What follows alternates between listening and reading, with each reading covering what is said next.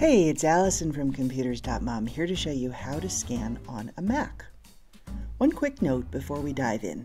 This video is for Macs running macOS 13, also known as Ventura, or later.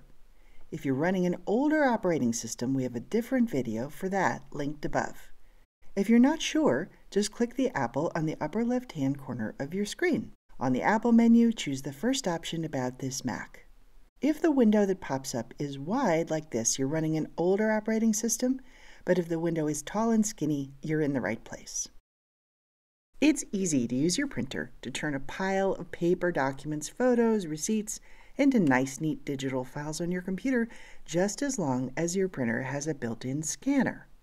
You may have a basic flatbed type that will scan a single page at a time, or an automatic document feeder that can handle many pages, but the process is basically the same. Don't worry about taking notes as we walk through the steps because you'll find a handy one-page summary at the end of this video. Let's start by loading the item we want to scan. On a flatbed scanner like this, you'll place the page face down on the glass. Don't worry about which direction it faces, but do look for the markings along the edge because they tell you which corner of the glass you want to be closest to. In this case, that's the upper left corner.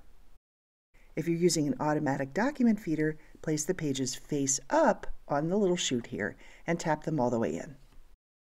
At this point, many people will press the scan button on the printer. Don't. You'll have much more control if you manage the scan from your computer. Here's how.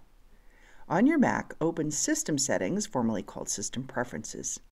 If you have it in the dock, you can open it there, or you can always find it on the Apple menu as well.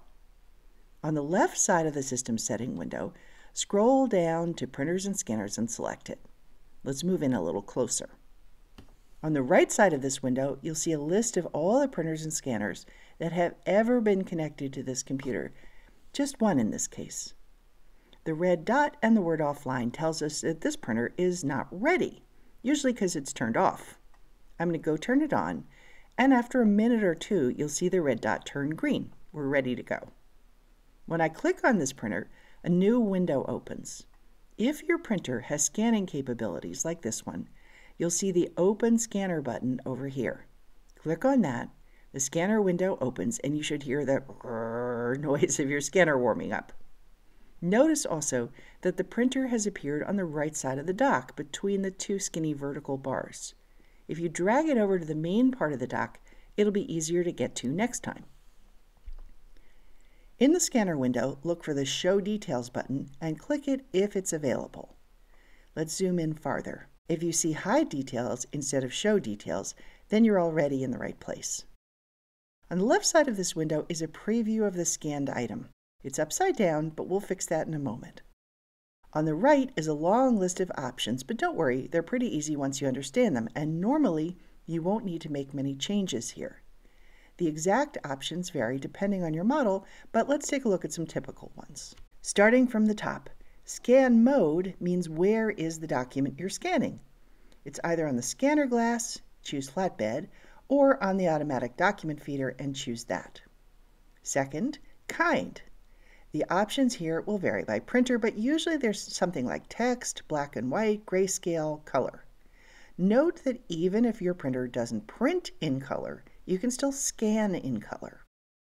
The simplest and fastest option is text or black and white. Grayscale or color will take a bit longer to scan and the resulting file will be a lot bigger. If you're not sure what's the best choice, try scanning with different settings and see which gives you the best result. Resolution means how many dots per inch will be created in your scan. More means better image quality, but also a bigger file. 300 dots per inch is usually good enough for everyday purposes. Next, the size. This setting has a funny little quirk that trips people up all the time. See how custom size is checked and the size is set to 0 by 0? If you don't change these, the resulting scan will be 0 size. It won't exist.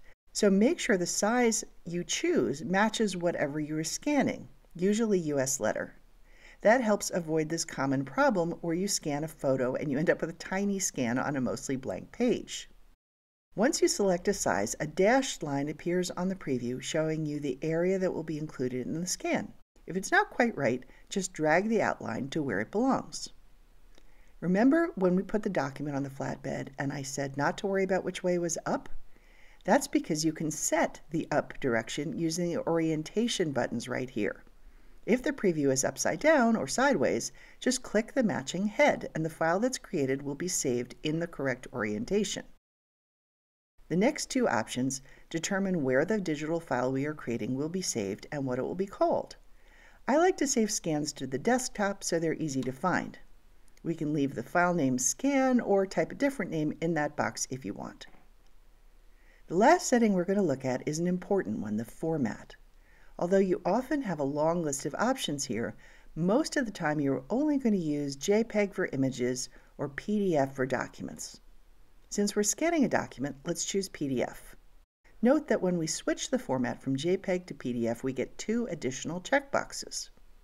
If you're scanning a 5-page document, checking Combine into a single document means that all 5 pages will be saved into a single file rather than 5 separate ones.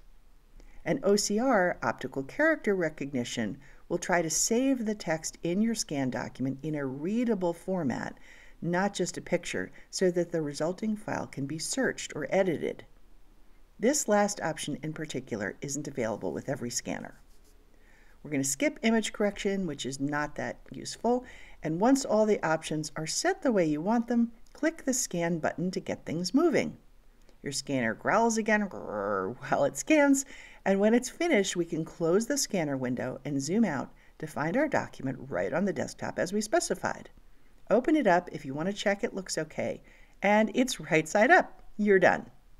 Next time you want to scan, if you've added the printer to the dock, you can open it and just click this button to open the scanner window. Very easy. So it's a lot of little steps, but none of them are difficult. As promised, here's a quick recap of the process on a single page. Open System Settings either from the dock or the Apple menu. In the System Settings window, open Printers and Scanners. Select your printer and make sure it's ready to go. Click Open Scanner. In the Scanner window, choose the appropriate options for your scan, the format, size, location, name, and so on. If you don't see all the options, click the Show Details button. And finally, click Scan to create your file. That's it. Thanks for watching. Please click like if you found this helpful. We invite you to post comments and questions below, and don't forget to subscribe for more Computers.mom videos.